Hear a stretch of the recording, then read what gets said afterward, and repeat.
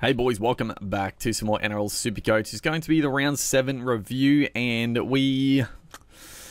I don't know. I mean, we've consolidated the last couple of weeks. Obviously, we've seen green arrows. We've scored okay. This week, I mean, as the title will suggest, Nicho has saved my week because, I mean, we'll see in a second, but we had some good scores, like some decent scores across the park, but again, just not having any center wingers that are going that, 80 plus, 100 plus, and obviously the Kalen Ponga low score really hurt us. So we'll get into that in a second. But yeah, we scored 1,085. I mean, it's fine. Like having a captain go as big as Hines. It could have been it could have been one of those weeks where we really sort of kick on and get a big one over people, but because Hines, I mean, he was a popular captain choice, but he definitely wasn't the most popular. But it is what it is. We jumped 4,500 ranks, so we're still languishing in 20,000, but We're moving.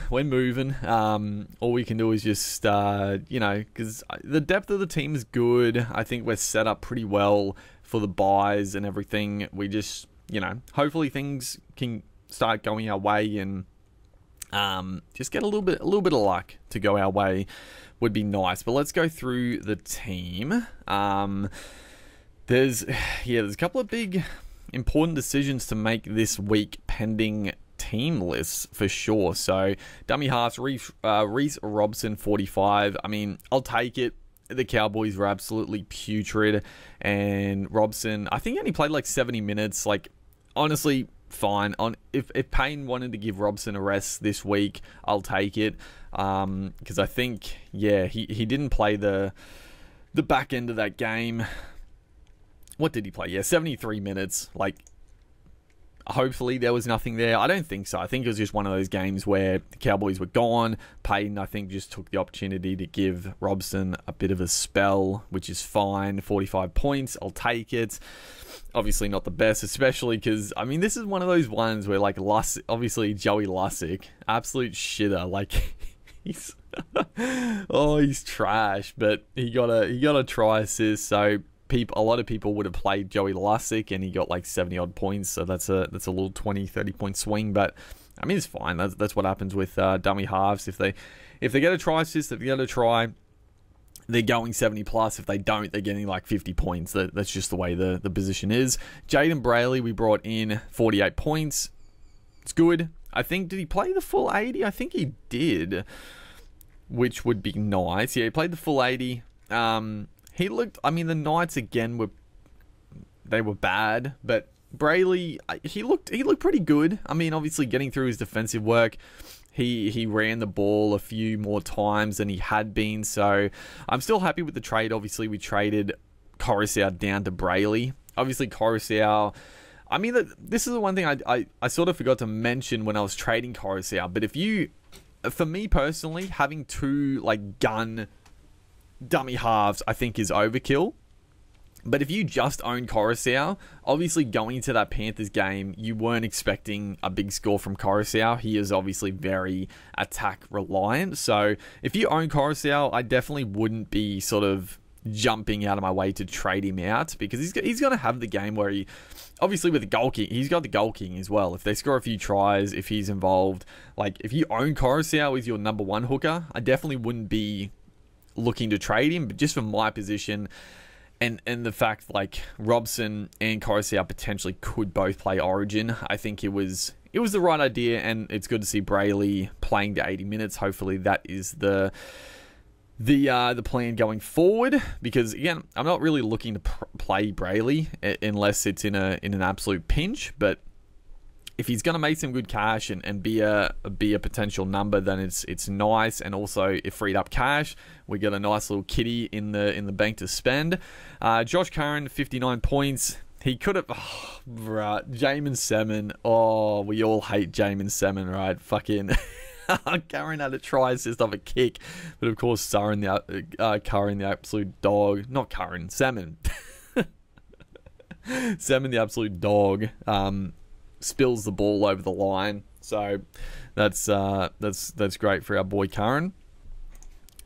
But yeah, still very good. I'm obviously happy I brought in Curran still. I mean, I know Joey Manu, he saved himself with a try in that game. But I still think for my team overall, going Curran was the right play. Obviously, he's on a bye this week, but we can cover. That's fine. Terrell May with 37 points in about 30 minutes. I don't know. Like, I'm honestly not concerned. I know there's people concerned about it, but again, at the end of the year, it's an average. I mean, look, he's averaging close to 57 points. Like, if he's going to go like 80, then 30, then 50, then 70, like, it's fine. If you play him every week and the minutes are there and then they're not there some weeks, it doesn't really matter because you're not captaining Terrell May. Obviously, a guy, if it was a fullback or a halfback that was going like up, down, up, down, up, down so violently, then that's an issue because you couldn't reliably captain them. But Terrell May, you're not captaining anyway, so like, it's fine. Just plug him there.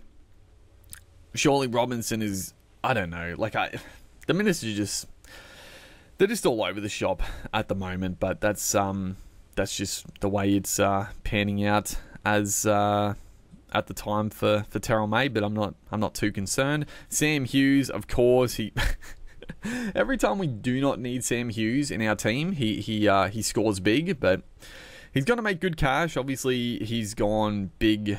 What did he get, like 70 odd last week? Was that last week or the week before? But he's had a couple of big scores. He's going to make a bulk bit of cash. I mean, I don't think I've played Hughes once in my team, so I haven't reaped the rewards from the points, but I still think Hughes at some point is going to be a perfect nuff out. Like, I think Hughes nuffing out to a dual front row, second row forward is going to be the optimal play in my opinion.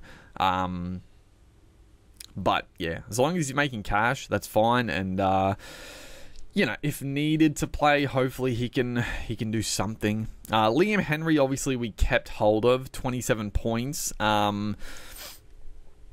It's fine, obviously with Fisher Harris back, and I mean basically the Panthers full strength. Like, it was always going to be a bit of a worry with the minutes. He only played the 29 minutes. Hopefully, I mean, obviously coming off that head knock, maybe they were easing him back slightly. I will need to play Liam Henry this week, so I mean, if he's 30 points, it's not the worst. Like, that's why I wasn't that bothered with like holding Liam Henry at a pinch. Hopefully he can just jag a few. If he can get up to like 35, 40 minutes, score 35, 40 points, that'll be fine. Also, hopefully Penrith do actually play late in the round for once. So this, back to my initial strategy of having like cheapies in the front row, I might be able to finally use like the sort of gimme loop, because I'm going to have to play Henry anyway. And if my vice captain goes big, then I get a basically free loop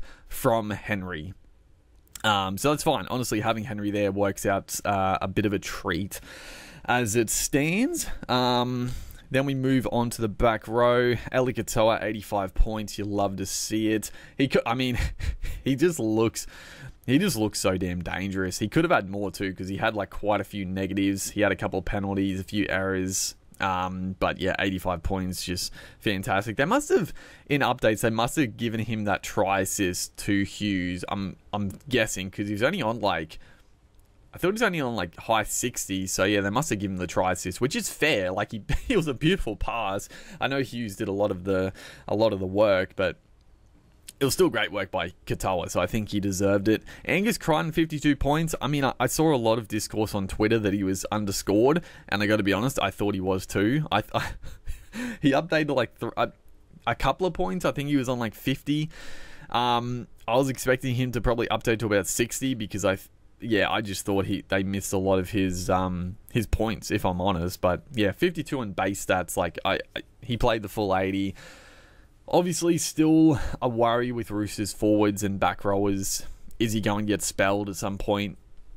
Maybe, I don't know. But he's looking good. He looked dangerous. There were against another team, he would bust through and get a couple of attacking stats. But the Storm, obviously, very good defensively out there tonight, or the other night.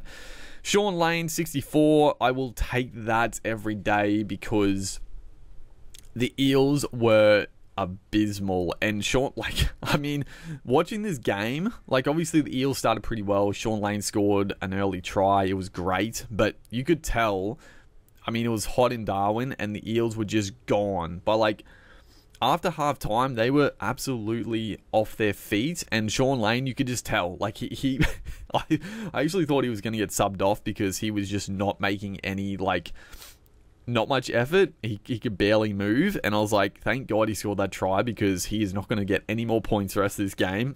And he didn't really. So thank God he scored the try. Otherwise, he would have had an absolute shocker out there. Kai Pearce-Paul, 84 points. The gift that keeps on giving. We played both Fermor over Smithies, which it looked like a good decision, and it's still, we did get a few points from it. Fermor did downgrade a bit. He was on 50 odd, but of course my play is downgrade, so he went back to 49. Morgan Smithies, he did play reduced minutes, but he still banged out 45 points. That was the main reason I didn't play Smithies, just because he played the full 90 the week before, so I was like, surely he's not going to play. He's going to get a bit of a spell in this one, and obviously the Broncos put on a bit of a show against the Raiders, so that was fine. Nicho Hines, our saviour, he updated to 142. You love to see it. I would have liked a few more if I'm being greedy, just because it was a big swing either way, but if he just could have, the last 20 minutes, obviously the Cowboys had a bit more possession and the Sharks didn't have too much of the footy, but I was hoping it was going to be a bit of a vintage 160 plus for Hines, but I cannot complain with a 142. It definitely saved my week. Luke Brooks with a 41. Again, this game, bro. He had an early try assist. Also, he downgraded badly as well.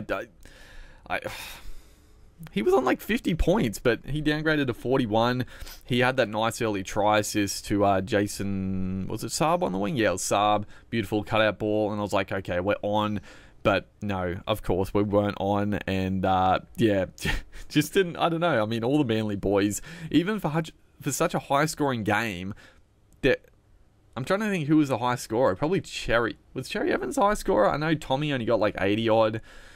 Garrick didn't score well. Olaquatu obviously went about 80 with a try. I don't know. I guess the points were just all shared around so much that no one really killed it, thankfully. That's the one silver lining here, is that Tommy Trbojevic, he scored 2 tries and only, I don't know if he updated too much, but hopefully he was still under 90, which is, that is a sigh of relief right there. But Luke Brooks, 41.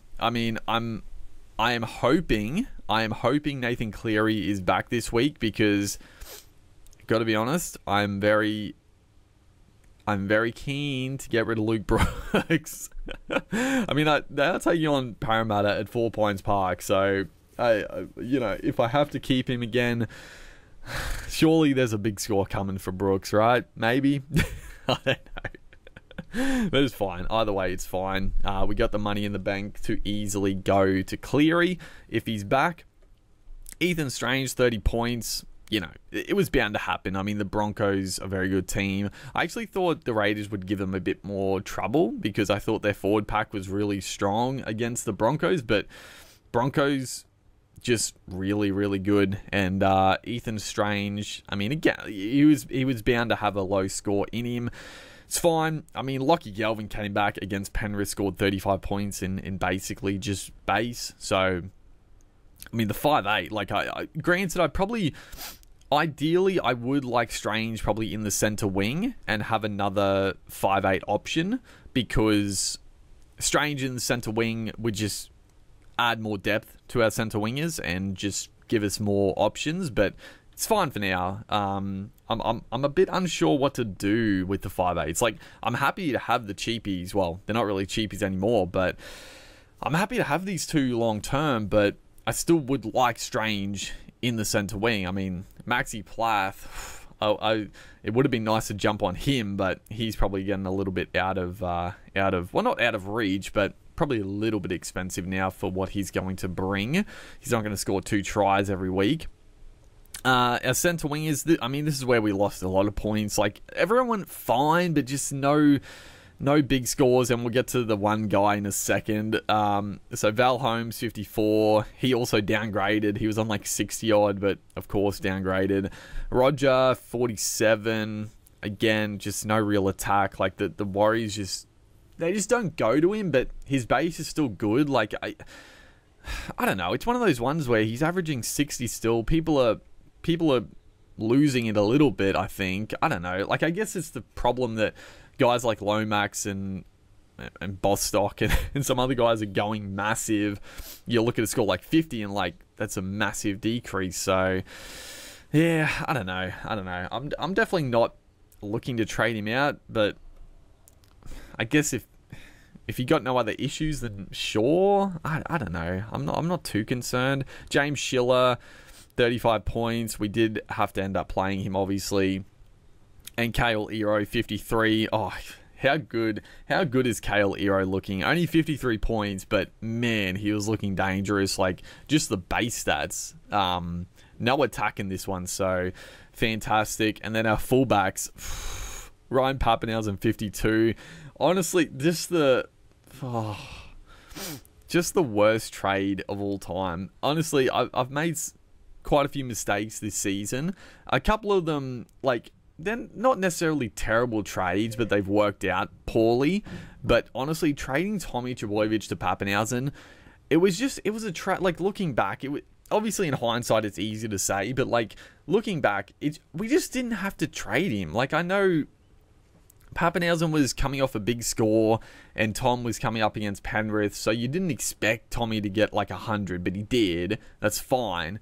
But even looking back, it's like, they had one bad game against Penrith and then they had a pretty good draw. Like, I don't know. It was a bit of a silly trade looking back on it, but what can you do? And then Kalen Ponga with a 14. Obviously, he had the hit pointer coming in, but then he has now injured his foot. I don't know exactly what the injury is, but it's reported to be a pretty serious injury, or at least a pretty long-term injury. So a couple of months he's looking at on the sideline. So Kalen Ponga is obviously a trade out at this point. And the one guy we didn't talk about, Blaze Talangi, with... I mean, you don't want to see anyone get hurt or concussed, but it was like Dejan Arce getting knocked out there, Blaze Talangi. He only got the 12 points. He did make a little bit more cash. Yeah, his break-even's now 44. I mean, obviously it's team dependent. Like, I'll be surprised, because obviously Arce is going to be out for this week with that concussion. I'll be surprised if Talangi isn't put back into 5'8". I mean, maybe they do go with like a Brendan Hands or maybe someone else, but like, surely Talangi gets the recall. If he does, I'm not going to trade him. Like, a break even of 44, he might lose some cash, but I think at that point you've just got to hold him and hope he goes well. He'll be a playable option in a worst case scenario. So I think for people that held, I think you probably just hold on again, hope for the best. So yeah, hold on to Lungy, hope for the best. If he can score well, then I mean, he's probably that's the thing. Like, he might play this week, but then if Arce's back the week after, but if the Eels go well, 'cause I mean, I got to be honest, Arce hasn't been very. I don't really think the Eels have been that much better with Arce in the team. So if Talangi and the Eels can have a good showing against Manly this week, then he could keep the spot again. So I think just hold him. There's no reason to get rid of him at this point, at least this week, in my opinion. So that's the rundown. I mean, looking forward, again, I think we're set up pretty well to probably start saving some trades. Although, I mean, we're probably going to be using 2 trades this week. There's no real way around that. I mean, Ponga has got to go. Like, unless it was, I don't know. Like, even I think it's pretty much confirmed he's gone for a couple of months. Like, I don't know, if there's a miraculous recovery or it wasn't as bad as initial thoughts, he's still got that hip pointer injury. Like, I think Ponga, regardless, is a sell, but then, I mean, we have so many options to go to. It'll be exciting to open it up a little bit, and then obviously dependent on Nathan Cleary. If Nathan Cleary is back, we actually have, I mean, we have a few options, because obviously originally we brought in Dom Young basically for Cleary, the worst fucking trade of all time. But we did, I mean, it was a workaround way, because we obviously swung Brooks up to halfback, Strange up to 5'8", and brought in Young. So we could either trade Brooks straight to Cleary, or we could swing Brooks back down to 5'8", Strange back down to centre wing, and trade one of our centre wingers out for Cleary. I don't know. It's a tough one. I mean, Luke Brooks, they take on Manly. He's got a 66 break even. Dude, I'm all over the shop today. They take on the Eels. I think Brooks, if you don't trade Brooks, who would you want to trade out? Like, I'm not trading out Holmes. Tuivasa-Sheck, I'm fine to hold Tuivasa-Sheck still. Schiller, I think you hold Schiller for now. He's only got a 43 break even, so I think Schiller, I mean, he's almost peaked, but you never know. They could go on a bit of a run. Like, who have they got coming up? They got, I mean, the Sharkies have been really good defensively. They obviously turned it on a bit in attack, but defense, they've been pretty good, the Sharks. So I'm not expecting big scores from Schiller there. Manly, Dogs have been good. They do play round 13, so I mean, if Schiller could just hold his price, I wouldn't mind just holding him to round 13, but that's, yeah, you never know. He could have a couple of low scores and start bleeding cash. So I think that's a wait and see on Schiller. Kale Lero, I mean, if he keeps the spot, he's an absolute keeper until the end of the year. If I'm being frank, like he looks so good. He's had no attack. I mean, the first game he played, obviously he had some attack, but his base is great. He plays round 13 as well. Obviously, tough game around 12, but then 13. I mean, Parramatta Eels is actually a pretty tough game in the bye, because Parramatta, they're not going to be missing too many players. I mean, yeah, Moses. Is Moses even back? I don't even know. He's out for a fair while, but yeah, it's a bit of a tough game actually for the Sharks in the bye, but that's fine. Taylor May. Oh, so that's right. We didn't talk about the Bostock thing. So obviously, oh my god, is it again a 50-50 one, man? Like, oh, absolute killer, the Bostock situation. So I knew Taylor May was ruled out like before I made the trade. I was already like, actually, when Taylor May was playing, I wasn't even looking at trading him out. Then when he was like, with the personal reasons, I don't know what it was, but whatever, regardless, it was 50-50 for me. I was like, do I trade out May, do I trade out Bostock? It was a tough choice. And obviously, if I didn't trade out Bostock, I would have played him over Schiller. So there's a 100-point swing right there. Just thinking about it hurts my head, dude. But but I sort of, and it was tough because Taylor May plays round 13. Also, Bostock played round 13. I was like, who do I trade out?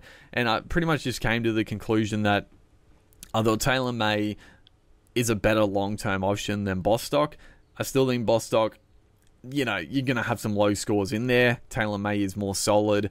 I would rather have Taylor May for round 13 than Bostock. And I'm going to make an extra 100k off the trade of Bostock. Obviously, that did not work out in our favour because like I said, if I traded Taylor May, I would have played Bostock over Schiller 100% because I did not like the Schiller matchup against the Bronx. But that's Supercoach this year for us. We just cannot get those 50-50s right. But yeah, hopefully Taylor May, for the love of God, you better repay me. You better be back this week for one. If he's not back, I don't know. He better be. That's all I'll say. And he better repay me over the next few weeks and score well in the bye. Otherwise, It's going to be an absolute shocker. But yeah, Bostock, you know, who are the Dolphins? They got the Knights. Oh, it's a pretty good matchup for Bostock again. Oh, no. Oh, no. Oh, I just can't even look at him. But let's, so yeah. That's the trades. I mean, let's have a quick squiz. Trading out Ponga. Because we will have to trade out Ponga. We can get anybody. I think, is he the highest, is he the most expensive fullback anyway? I think he is. No, Dylan Edwards and Drinkwater are slightly ahead. So Dylan Edwards, I mean, I think you've missed it on Edwards. I think people might be tempted to bring him in for Ponga, but like Cleary is tipped to be back this week. If he's not back this week, he'll be back like soon, you would think. So Edwards will lose the goal kicking, which is a pretty massive loss. He's been killing it. Anybody that who went on Edwards like a few weeks ago have been rewarded, but I wouldn't be going Dylan Edwards at this point. Scott Drinkwater, I mean, he is very tempting. He obviously only got 57, but he still scored 57 in that shellacking. His break even is 156, but you know, the money's not the issue. The draw isn't great though, because they take on Penrith this week. Oh man, so this is a tough one, because you wouldn't want to trade him in this week, but do you really hold Ponga? Do you really only play one gun fullback in this coming week and just hold off Drinkwater, wait for him to lose cash against Penrith, and then bring him in for Dolphins, Gold Coast, South, Tigers, Roosters in the bye? Maybe you do. Fuck, I don't know. That's very tempting. I mean, obviously you could just bring him in this week, and just take, you know, he could score well. He could go all right against Penrith. It's not like a given that just because they play Penrith he's going to score low, but it's obviously a little bit dicey. If Cleary is not back, I would be slightly more tempted to go early on Drinkwater. If Cleary is back, then maybe you do hold the trade. I'm definitely, like, Tom Trbojevic, I'm not going to lie, I was somewhat like, do I just bring Tom Trbojevic back in for Ponga? I don't know, though. Like, I mean, they take on Parramatta, which is, like, Parramatta should be a good matchup, but surely Parramatta come out fired up in this one, like, right? Like, I know it's at 4 Pines Park, then they take on Canberra at 4 Pines Park, then Dolphins. So it's three good matches, and then Broncos Storm by Penrith. I just don't really. I think I've just got to ride it out with Tommy and not bring him back in. Charnsy, like, I'm not that keen on Charns. Like, he's going great, but he doesn't play round 13 anyway. They have a couple of good games, but then a bit of a tough draw. I wouldn't go Charns. Any other fullbacks? I mean, not really. I guess Reece Walsh is the guy that people are definitely going to bring in. Walsh, like, 100%. He's coming off a big one. He's obviously dropped. He's 600k. Oh my god. Oh, you might just have to go Walsh, right? Like, he's 600,000. He takes on Tigers, Roosters. Do you bring in Walsh? Tigers, Roosters, Parramatta, Manly, Gold Coast, which is great. Then he misses it. He'll play Origin now, especially with Ponga out injured, so Walsh will be the fullback. But then he's got the bye anyway. Then Sharks. That's tough. We'll have to think more about that. For me, it's probably out of, Walsh or Drinkwater. And then do we decide if we save the trade on Drinkwater for next week? You could do that. It's crazy, and it could be a bit of a week where you're like, okay, we're just not going to score that well this week with only one gun fullback, but You could do it. You could do it, but we'll talk more about trades later. I think, you know, we do want to start saving some trades, and I guess it also depends on if Cleary is back. I'm hoping he is, because I think a lot of people, like, I've got a lot of money in the bank and I can do anything with it. A lot of people might be in a bit of a tough boat with Ponga now out, so they're like, okay, I got to trade Ponga and then also bring in Cleary. I guess Ponga is going to free up cash for most people anyway if they bring in Walsh, so it's not too big an issue. But yeah, hopefully Cleary is back. Maybe, I don't know. Would I rather him back or not?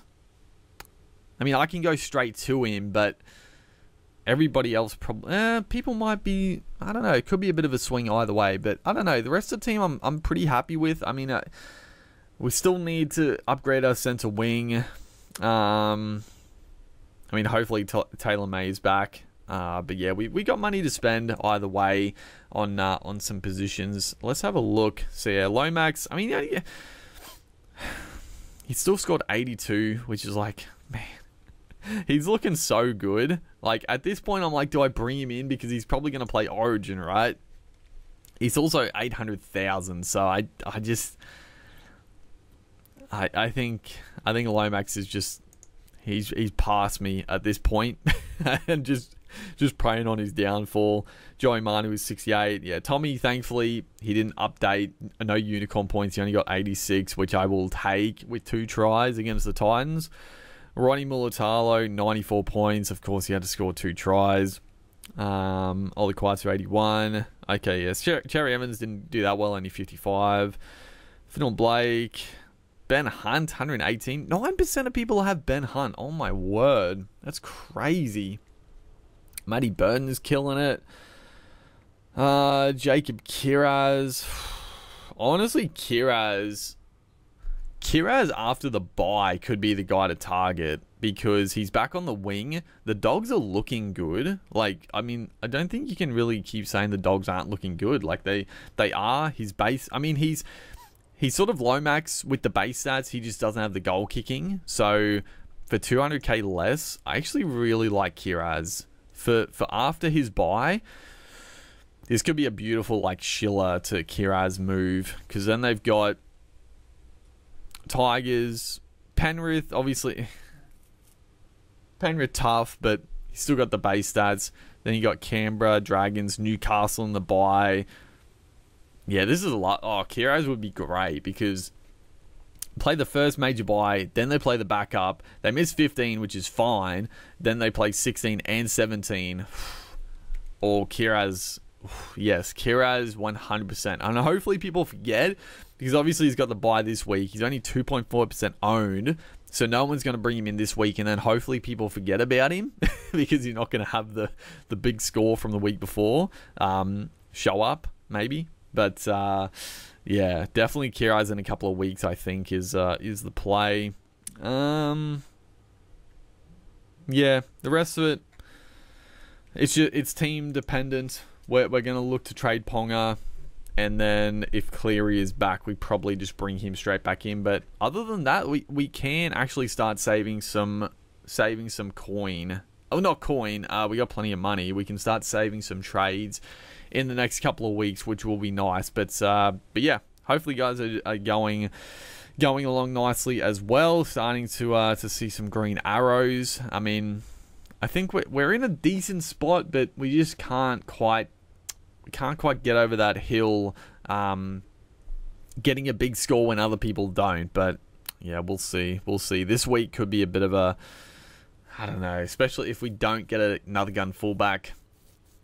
Could be a bit tricky, but we'll see. We'll see what happens. Hopefully you guys are enjoying the content. Make sure to like and comment, and I'll see you guys in the next one.